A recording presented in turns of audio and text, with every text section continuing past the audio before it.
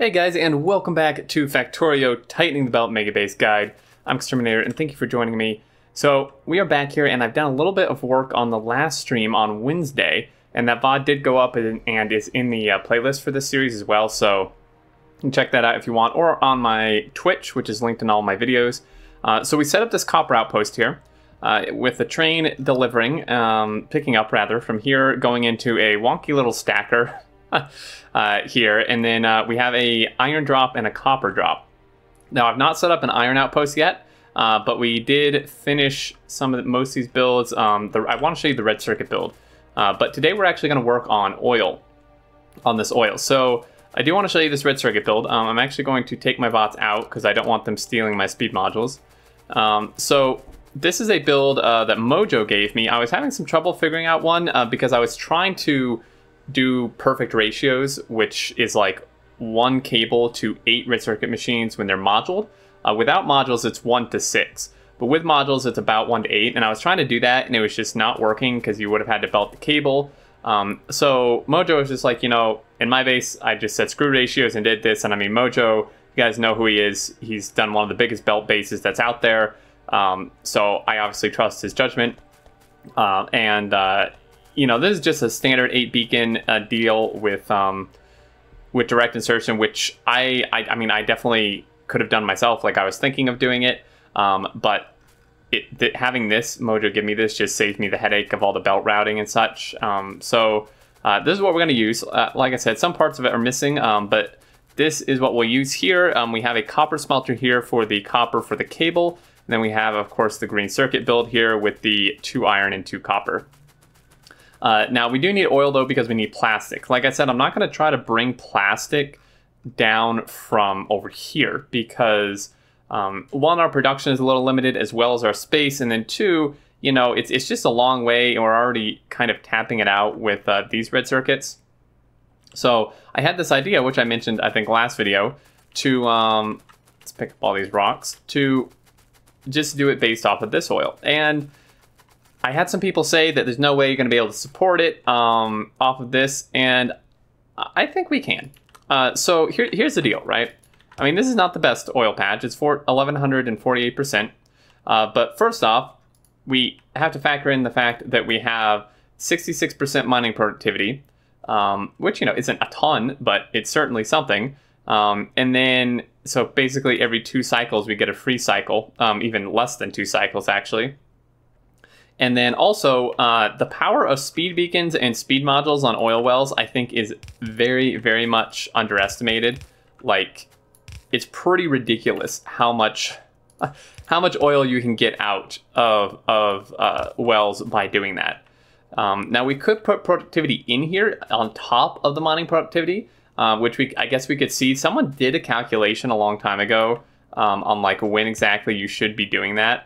And I don't remember what the result was, but I think we're still going to go with speed here.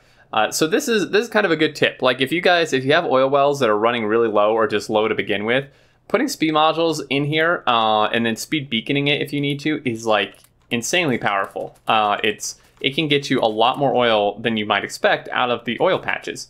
So we're going to do that, and we're also going to speed beacon it, but I want to work on the actual oil build. So this one is going to be fairly standard, pretty similar to this, although we're not going to be doing anything with solid fuel. We're literally just going to be cracking 100% of the stuff to petroleum, because, you know, we don't need like heavy oil or anything like we did here or gas. We don't need gas, obviously, for this because we're not making blue circuits here. So I'm just going to start building this kind of here somewhere. Let's line this up here. Now, there's no water.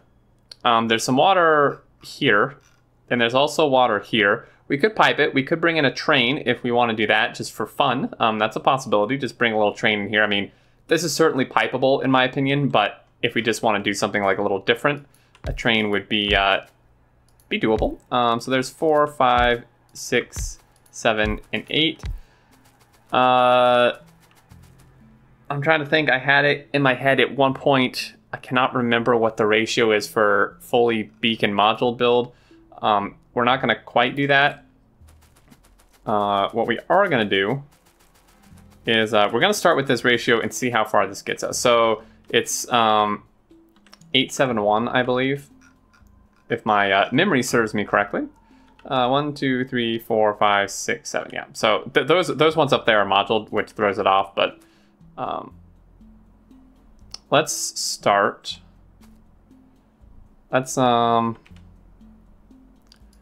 So let's just do this. There's 7. So this guy is going to crack into here like that. And then we need a 1 over here cracking into cracking heavy into light. Okay, so now we can just do pretty simple here. And I'm going to actually utilize bots for this because it will be quicker. So we're just going to clear something that I don't need. Probably don't need this one at this point. I can always re-blueprint it if I need it. So we're just going to do this, take these, and actually, if we want to get really smart, what we'll do, that should work. Maybe. Yep. I took my bots off.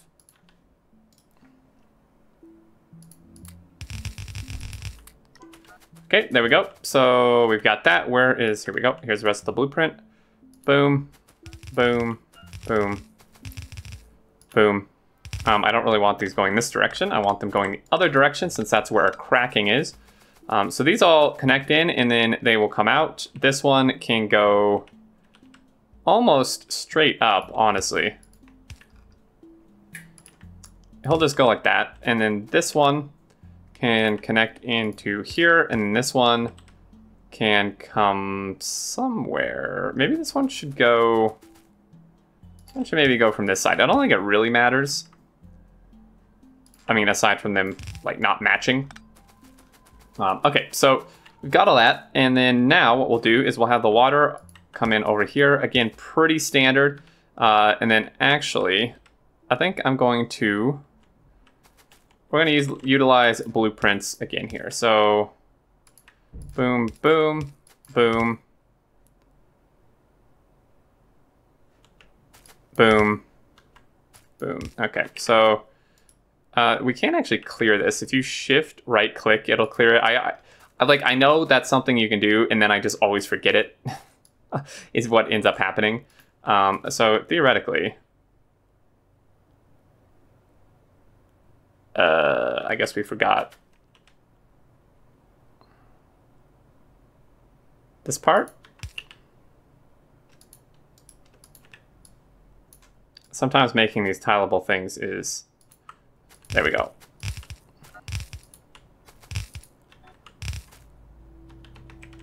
Boom. Okay, so we've got all that. And then this guy is just going to wrap around and somehow connect into here. That's actually going to be a little bit interesting how this is going to work. What we can do is we can come up, do that, and then this guy can just come up to here, like that. Boom, boom. So that goes in there, and we'll throw some power poles down, and we'll see how bottlenecked this oil is. That does not need to go there. And then we'll just power in here. Whoop, throw a connection down. All right, so with that in mind, yeah, we'll have to see how our actual crude oil holds up, and then, yeah, and then base our, like, if we need to add modules to this or not off of that. So we have all of this, and now, I mean, we shouldn't need tanks because this is an exact ratio. The only thing we really would want a tank for would be the petroleum, which we could do. Like one tank for something, I really don't think hurts at all. Okay, so let's go like that. Oh.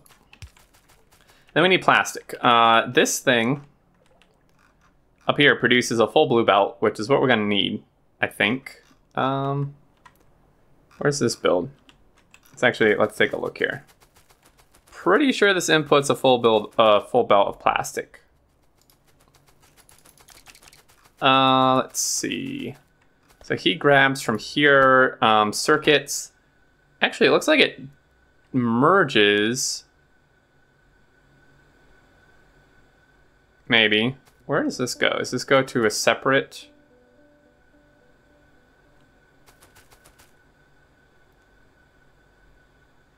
Oh no, this is weaving. Okay. This is actually really interesting how Mojo's done this. Okay, so these come over... Trying to figure out what these actually do. Okay, it's just for like a second portion of it. All right, so what's happening then is circuits come in and plastic come in, so it's actually half a belt of each. We'll still do a blue belt. I don't think we need a full blue belt though. So we'll just start and figure out what we need to do. So let's just go here and let's bring this up here. Make sure we have room. We have to get coal. It's going to be a little bit annoying. There's not any coal nearby. We could put a train here, get some coal from this patch. That's actually a bit of a pain, which I'd not considered. This patch is pretty well tapped out, I think. I mean, maybe. Maybe not. Maybe we could pull some, send it like a second train here. I'd have to redo the track a little bit. Yeah. Well, I'm gonna have to think on how to get the coal over here, but for now, we'll just do this. 4 of them should be fine for now. Whoa, not that. Whoopsie, had the wrong copy. Okay, so we'll do this. This guy hooked up like that. And then power, we'll just do power here and here. Stack inserters. Game. And how did I do the belt over here? I think I just did this, which is not great.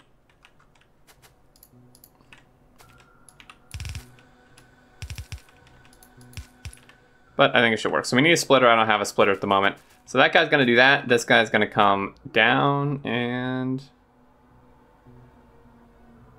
Looks like there's no good way for that to connect. Okay. And then we just need to connect this over, which we'll do right here. All right. And how's our power? Power, we are going to need to expand power. These guys are not powered on currently. And now I'm going to try to be strategic as to where I put these poles. So that we can still fit as many beacons as possible. You know, I don't want these poles going somewhere where a beacon could go. So like, a beacon can go here, so I don't want to put a pole there. A beacon cannot go right here. It wouldn't fit because of the pipe anyway. So that's good, and then unfortunately, yeah. Let's actually do that. And that should work out decently. We'll just run some power from here up to here. So these guys are gonna go, and we probably want at least 1 tank for the oil, I would imagine. And lining this up. I mean, look how quickly this fills up. And there's no beacons. I mean, it's going up like 150, 200 a second. I mean, that's pretty darn good if you ask me. Now, I would use bots here, but this one's a bit simpler than the others, so... Well, not really, actually. Forgot about the water, but... Yeah, I'm not actually sure, guys. I'm curious as to how we want to do the water. I mean, like I said, we can just pipe it from the lake below, and I think that's totally doable. If we want to bring a train in, I mean, that would be kind of cool. We haven't trained water anywhere yet.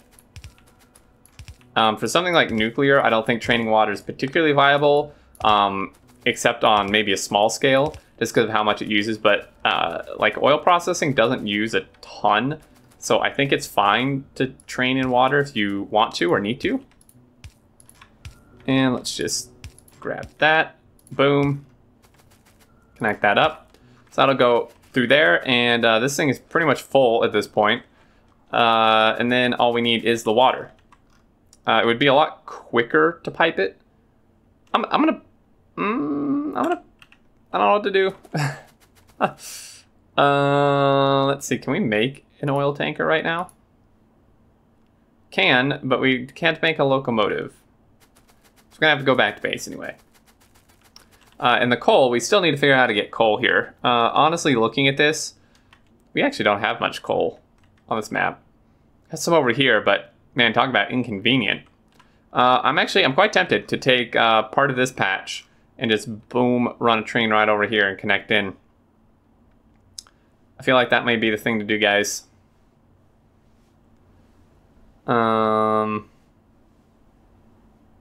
almost debating like sharing a train of water and coal.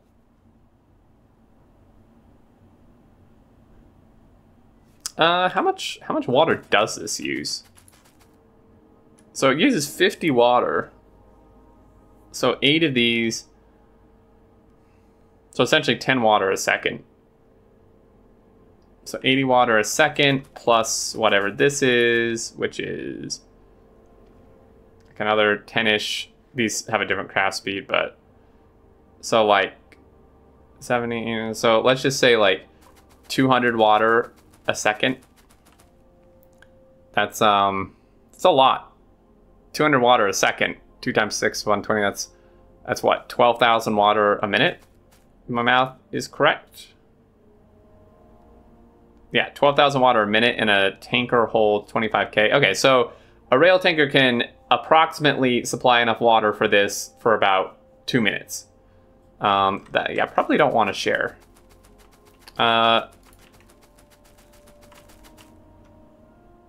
So running like tracks here for coal, and let's just pipe it. I want to do water because it's cool, but I mean, really, it's like, I mean, it's not necessary whatsoever. If it were like partly necessary, then I would totally do it because it's cool, but we should definitely be able to pipe this, I think. So let's run up and get some pipe. I also want to get some of the splitters and stuff that I need. Don't know why I'm not requesting. I could have sworn I was requesting splitters here.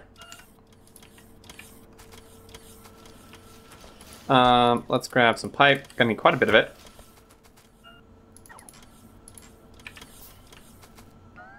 And we'll see. I mean, if pipe's not enough, then we will, you know, then we'll train it. But I'm pretty sure pipe will be good. Okay, well, this thing's cranking along. Our modules are going again, which is fantastic. They're actually backed up, so I could either A, do another research, or B, kick them up higher, which I think I'm going to do. Grab that. And the other module base is still cranking along, as far as I know, unless for some reason it stopped, but it didn't look like it had. And then, yeah, let's just run this water, and I think we'll call it an episode. Okay, so let's just, I think we can just run it down this way. That almost threw me off. Would have been pretty upset. I mean, this is a pretty long pipe length, now that I'm looking at it.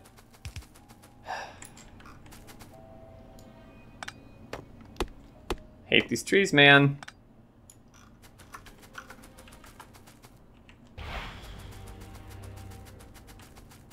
Whoops. Whoopsie. I think there's still some trees here. Stupid trees. The other option. This is actually way faster than chopping them down. And it's a great feeling, too.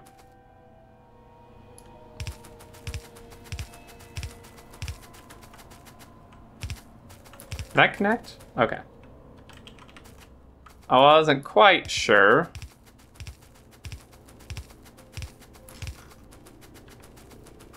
Okay, so we need a pump. Pump. Where is it? There we go. Throw it here. I mean, I'm not sure. Maybe pipe throughput isn't enough for this. We'll see.